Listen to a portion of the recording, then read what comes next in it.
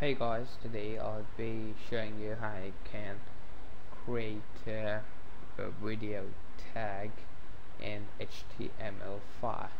So this is a new tag which has been released in HTML5, and if your browser supports HTML5, you would get the desired output. Else I think you won't, because every browser doesn't support HTML5.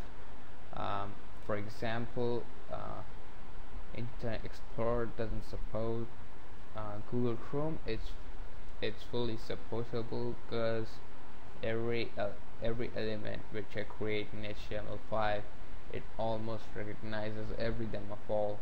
So I recommend using Google Chrome if you are using HTML5 in your coding.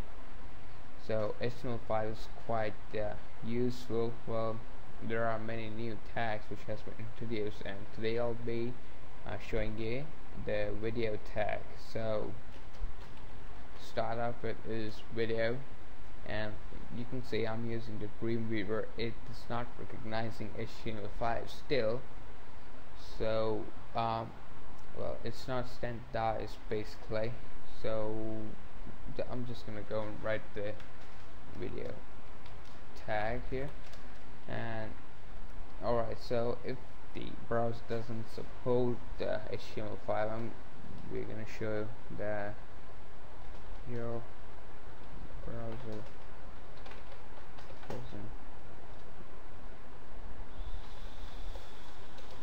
support HTML5. Right, let's write on the source video.mo with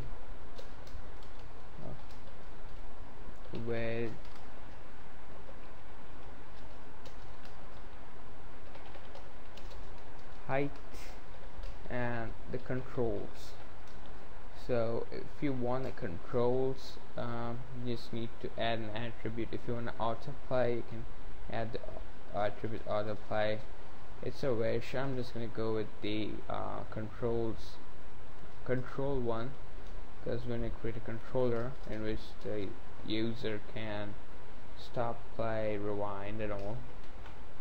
Let's save it, refresh, and you can see this the HTML5 depending on the browser creates every browser has its own player, and HTML5 has its Google Chrome has it, and it has loaded its own player. So its player is something like this. You can say it's running fine, and here's the volume control, here's the playback time, and here's the scroller, and here's the play and the pause button. So it's quite useful. And yeah, other thing I want to make sure that Mozilla Firefox also supports HTML5, but you need the video format to be OGG or something like that for playing in Mozilla Firefox, because MOV and MP4 are not supported there. So in Google Chrome, I think almost every video format is supported for HTML5. It also supports MP4, because I've tried it there, and actually Google Chrome is the best platform to test HTML5 at this moment.